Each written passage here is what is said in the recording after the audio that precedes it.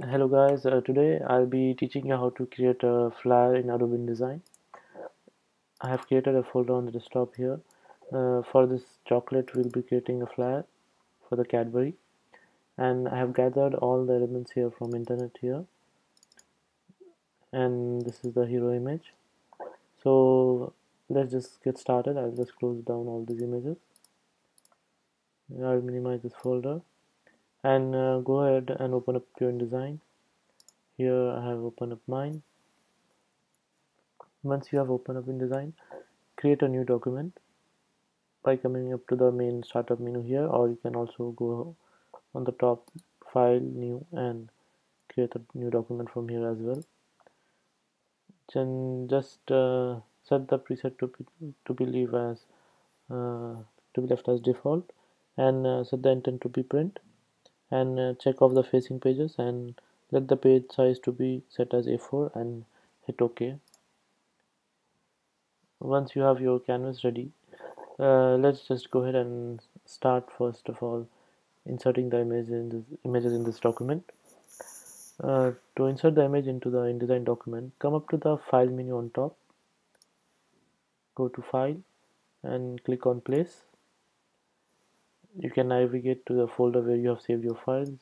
I have saved my files on the desktop here. This was the folder.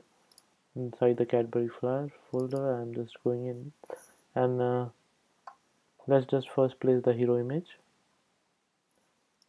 Just double click on it, and once you do that, it will show you a small preview in the window of which image it is going to insert. Just click and drag anywhere on the just click on the canvas anywhere and it will just paste that image there. Once you have this pasted, now you can rearrange it by just clicking and dragging it like so. I will be arranging the image on the top of the page, and you can also resize it by first selecting the free transform tool from the toolbar on the left side. The shortcut key is E on the keyboard. Once you have this selected, just hold down shift and click and drag at the edges of the image, and it will resize it diagonally proportionally. Once I have done that from the left side, now I am doing it from the right side. Once this is set, you can just go ahead and click on the selection tool. V is the shortcut key.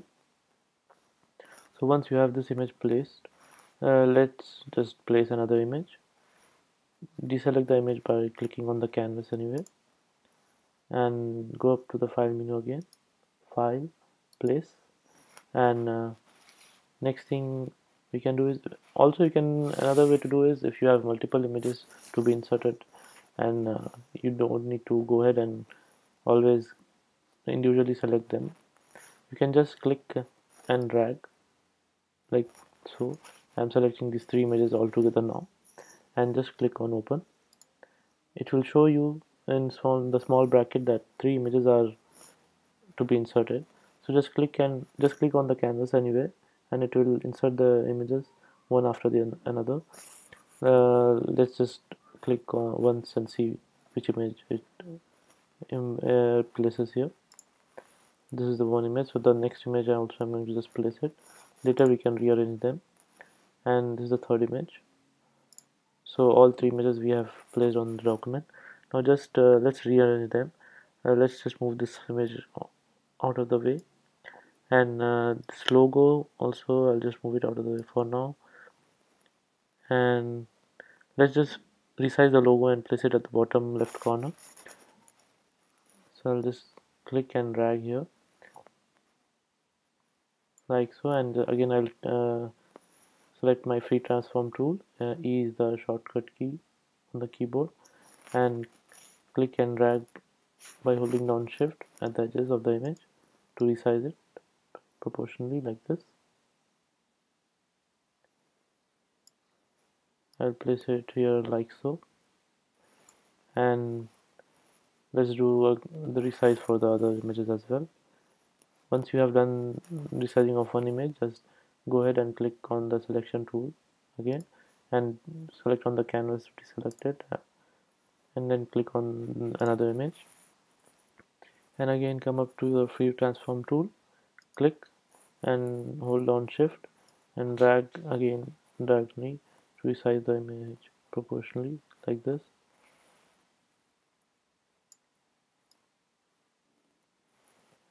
I'm just placing it here for now. Let's rearrange them later on. Again, do the same thing for the third image as well. Select your free transform tool and click and drag. Next thing we can do is get our text here, but before that let's create a rectangle here in the middle, and on top of that we'll place our text. So to create a rectangle, you have to come up to the toolbar here on the left side again. M is the shortcut key on the keyboard. Once you have selected your rectangle tool, just click and drag like this with the mouse on the canvas where you want to place your rectangle. Here I'll be placing it like this as across the page. Now you see it doesn't have any color fill, but we'll fill it with the purple color of this chocolate. So to pick the color of this uh, chocolate bar, you need to first come up to the toolbar and click on your eyedropper tool. I is the keyboard shortcut on the keyboard. Once you have your eyedropper tool selected, click on the color of the chocolate, the color you want the rectangle to adapt. Once you just click on it, you see how the color changes. There you go. This is how you uh, pick a color from an object. Once you have this selected, deselect the rectangle by just first selecting the selection tool in the toolbar like this. Click on it, and then uh, let's first of all go up to our projects folder and copy the text. I'll just minimize the InDesign document for now. I'm navigating to my projects folder. Once this is open, I have my text here in a notepad document ready. Let's first select the paragraph text and copy it. Once you have your text ready, just navigate to your InDesign document again, and now deselect the rectangle by clicking on the canvas anywhere, and now select the text type tool in the toolbar on the left side. T is the keyboard shortcut. Click on it and just click and drag on top of that purple rectangle we have just created. I'll be inserting my text box there. Once you have your text box ready, just paste the text. I'll just right click and paste. Right now the color is set to black. Now we'll just format the text now. To format the text, first of all just click and select the whole text. Shortcut is Command A if you're using Mac and Control A if you're using Windows PC. Once you have your text selected, come up to the color menu here on the top, the T. It's right now it's set to black. Click on it, and from black I'll change the font color, text color to white, and I'll increase the font size from 12 to suppose 24 or probably 20, and I'll change the font type to suppose Century Gothic. As Century is the font I have here, I'm using this one, Century Gothic. And you can also increase the vertical spacing between the text. It's just below the font size, where we have set the font size. Just below it is the vertical spacing. Right now it is set to 24. You can just click on it and it will just increase like so if you click on the upper arrow, or you can also select it from the list and type the number which suits you. And we can also center the text by coming up to this align menu here. It's right now it's aligned to left. You can just click on align center, and you can just reduce the font a bit. I'll just reduce it to 18, and I'll hit and enter just before the word temptation. I'm holding down shift and pressing enter, or you can just press enter as well, it will just do the same thing. Once this is done, just deselect the text box by selection on the selection tool and clicking on the canvas. And if you want to remove the guide and see how the document looks like, just hit W on the keyboard. It will remove all the guides and it will show you the full image without any guides or lines. So now once you have this selected, uh, once you have this done, and let's insert the header text. Again, come up to the notepad at the bottom where I have minimized it. I'll just grab the headline text and copy it.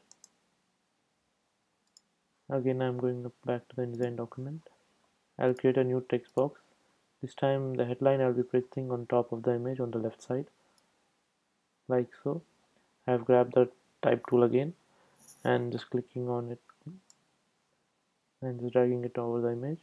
Once the text box is ready, I'll be pasting the image by going up to edit, paste. You can't see because it's black and it's too small. Let's just change the font size and color again by selecting all the text. Command A I have hit on the keyboard and come up to the text color tool on top and click on the white color like so, and the fonts I'll be using for this will be, I have one font called here Cocoa Goose.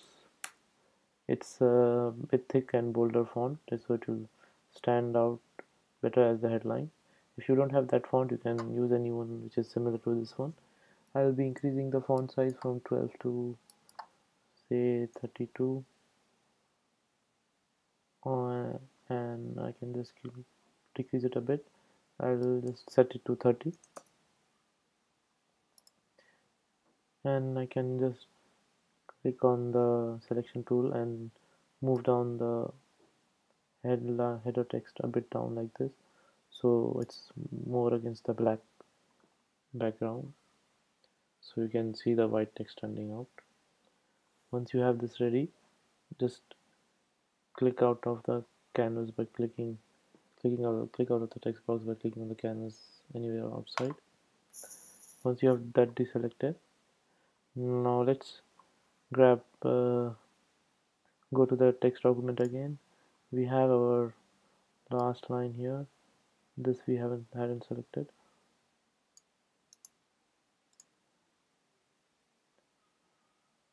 Once we have done, again I'm going back to the InDesign document, and I'll be creating a new text box here,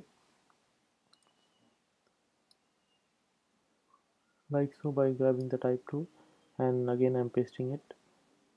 Command V on the keyboard if you're using Windows, and Control V if you're using Mac.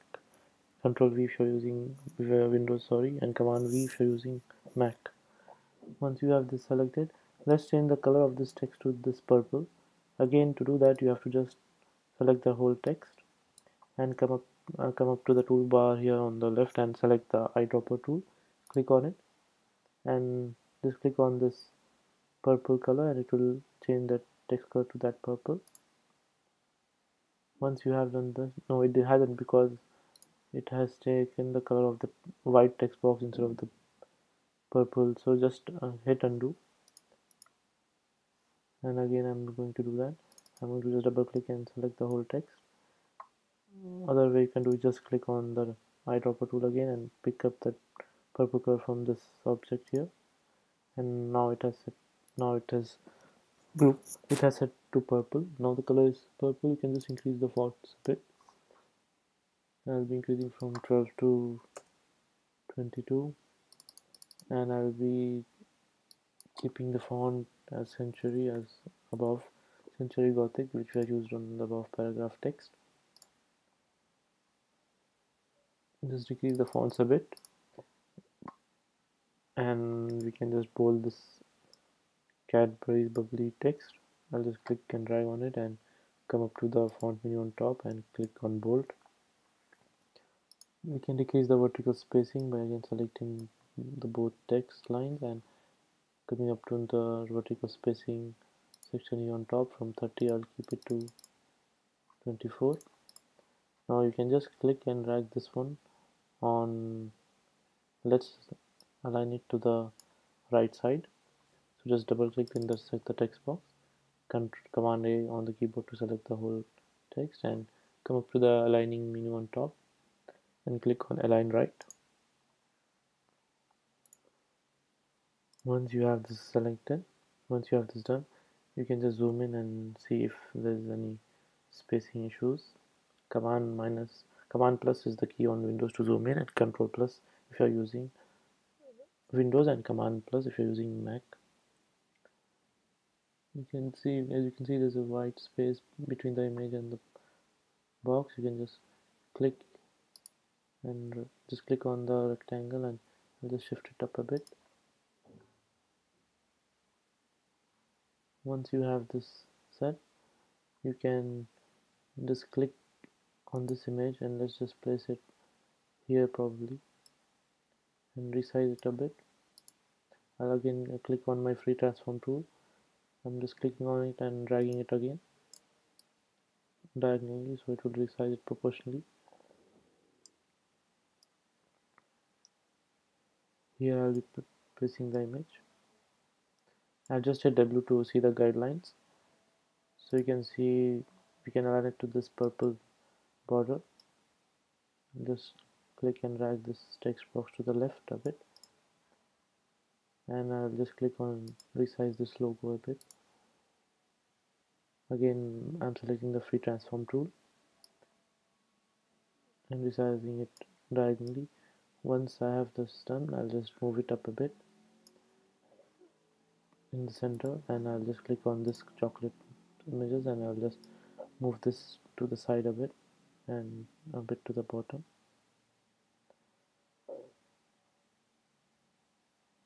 like so.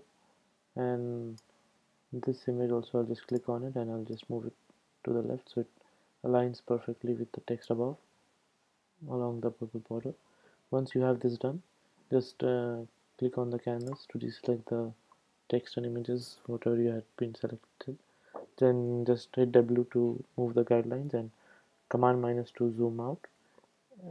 If you want to just see the whole document, you can click on command 0 if you are using Mac and control 0 if you are using Windows, and it will center the image and it will show you the full view.